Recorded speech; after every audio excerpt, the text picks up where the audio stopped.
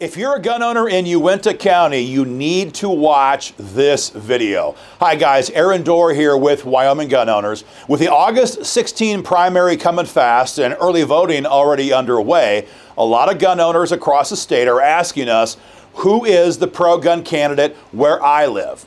This video today is about Senate District number 15. It's Uinta County. It's right down against the Utah border in the far southwest corner of the state.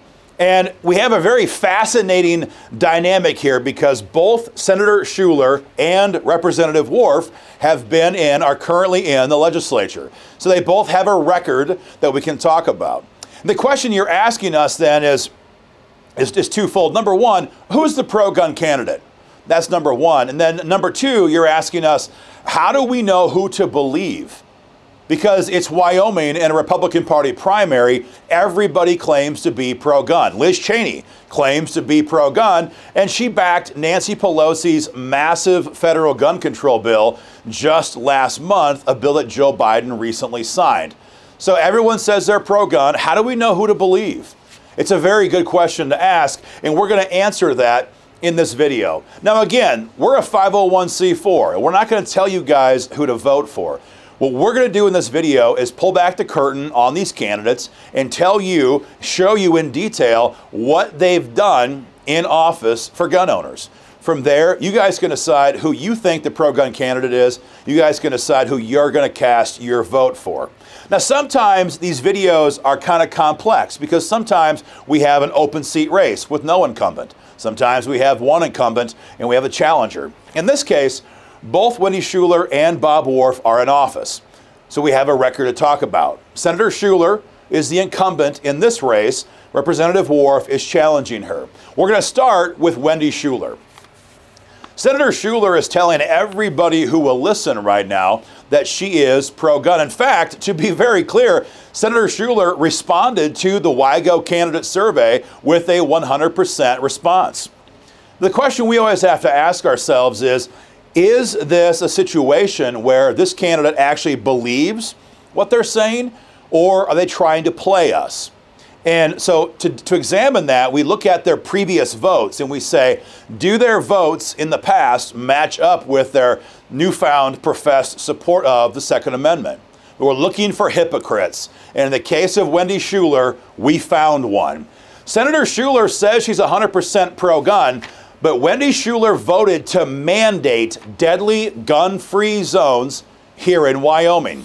In case anyone doesn't believe us, the bill number, Senate File 75, this was 2019. The date was January 25, 2019. WIGO is always trying to expand your gun rights, and we're always trying to get rid of deadly gun-free zones. We all know why.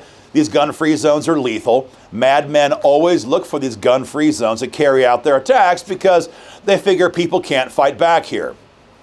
We were this close to ridding Wyoming of our final gun-free zones, and Wendy Schuler stabbed us in the back when she voted to mandate those gun-free zones. Again, the bill number, Senate File 75, the date, January 25, 2019. You guys should look it up. But it gets a lot worse than that. You know, just last year, 2021, Joe Biden's in the first year of his time in the White House. We have the largest number of attacks against our gun rights in modern times coming out of the White House and out of Congress every single day, the way it seemed. And so here for Wyoming gun owners, we were working to pass the Second Amendment Preservation Act, SAPA for short. And you guys probably know what SAPA is by now. SAPA says that Wyoming troopers and deputies and city cops cannot help Joe Biden enforce federal gun control. It says we're going to have our cops enforce our gun laws, our laws here in Wyoming.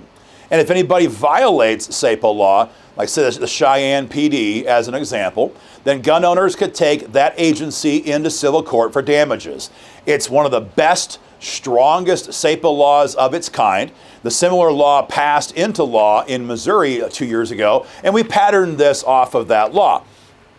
What Wendy Schuler did was she was too afraid to vote no on SEPA because she watched what happened in 2020. And all the rhinos saw all of their friends, like Michael von Flatteren, get crushed by pro-gun candidates. She was too afraid to vote no on the bill, so Wendy Schuler worked with the leadership rhino team in Cheyenne to run a harmful amendment that gutted the impact of SEPA, destroyed it.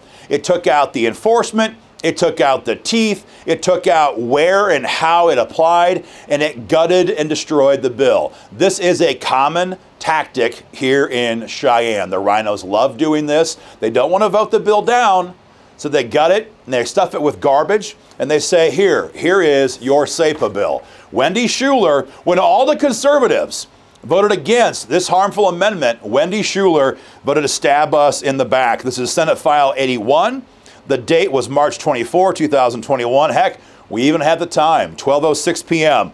This is amendment number 1. Again, don't take our word for it. You can look it up for yourself. So every time we need her, every time we've counted on Wendy Schuler, she votes for gun control. Every time we need her to fight against the rhino leaders in her caucus, she jumps right into their pocket. And that's because Schuler is wholly owned by the rhino class here in Cheyenne. She is bought and paid for by those people, and she'll never vote against their wishes, even if that means she has to vote for gun control as she's done. That's Wendy Schuler. It's a pretty depressing picture of somebody who claims to be pro-gun. Now let's discuss Bob Wharff. Bob Wharff is one of those kind of guys who you just know when you talk to the guy, he cares deeply about the Second Amendment. Bob Wharff has surveyed 100% pro-gun with Wyoming gun owners. That's no surprise. But what's far more important to us, even than the survey, and we care about that, but even more than that, so what will you actually do going forward? Well, the best indicator of that is what have they done in the past. In the case of Bob Wharff, the record speaks for itself. Last year, 2021, Bob Wharff was the lead sponsor on House Bill 116. This bill eventually passed into law, signed by the governor. House Bill 116 expanded Wyoming's constitutional carry law, which at that time only applied to Wyoming residents, and it applied it to every law-abiding citizen in the country. The problem we had was well-meaning gun owners would travel through our state not knowing that constitutional carry only applied to residents, and they were getting jammed up with a good faith mistake, thinking that they could also utilize constitutional carry. Bob Wharff saw that problem. Bob Wharff addressed that problem, and he got that bill signed into law, a major accomplishment in 2021. He was the lead sponsor of that bill. Then in 2020, Bob Wharff was also the lead sponsor on the Second Amendment Preservation Act, House Bill 124. Remember I told you how Wendy Schuler voted to gut that bill and destroy it? At the same time Wendy Schuler was voting to crush SEPA law, Bob Wharff was leading the fight for SEPA in the House, the lead sponsor on House Bill 124. Dozens of co-sponsors. The bill was ultimately killed by the rhino leadership over in the House, but Bob Wharff was the guy of all the Republicans here in Cheyenne who led that fight for SEPA law. Same thing this year. Bob Wharff was the lead sponsor on House Bill 133, the Second Amendment Preservation Act. Now, as you guys know, the rhino class here in the Capitol took Bob Wharff's SEPA bill, they crushed it, weakened it, dramatically weakened it, and they passed what was left of it because they're afraid of being hammered by gun owners at election time. But it was Bob Wharff who delivered that bill and got it as far as it was, and he took a lot of arrows in doing that. So every time we've needed Bob Wharff to fight for gun owners, he's been there during his time in office. But Bob Wharff's support for gun rights didn't just start the day he got sworn into office. In 2018, when we were leading the fight to pass Stand Your Ground law, it was Bob Wharff who testified right beside me in committee in all kinds of committee hearings on Stand Your Ground law. At the time, Representative Wharff worked for a hunting and outfitters organization as their lobbyist, and he was right there going head-to-head with the Moms Demand Action group and Democrats in the legislature and the rhinos who were questioning Stand Your Ground law. He was there when we needed him most back in 2018. So when you look at this thing in context, you've got Wendy Schuler, who voted to mandate gun-free zones, voted to gut the Second Amendment Preservation Act because she is part of that rhino herd here in Cheyenne. Then you've got Bob Wharff, lead sponsor, House Bill 116, lead sponsor, House Bill 124, lead sponsor, House Bill 133, fought for Stand Your Ground law. This is a man, every time gun owners have needed him to stand up in the gap for us, he stood there and he took those hits on our behalf. So if you see Bob Wharff, be sure and thank him for fighting for gun owners for so many years here in Wyoming. And if you see Wendy Schuler, ask her, why did you vote with the Democrats to mandate deadly gun-free zones? Why'd you vote to weaken the Second Amendment Preservation Act?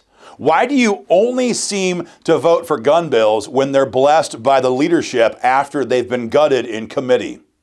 Are you really pro-gun, or are you trying to play gun owners for fools right now in advance of your primary? Guys, that's our report for this video. Do us a favor, share our video online. Facebook hates these videos. They're trying to crush the reach of these videos. Share them on Facebook, share them on Twitter, share them on all of your online profiles, forward them by email. And guys, join our fight today for freedom. Go to www.joinwygo.com.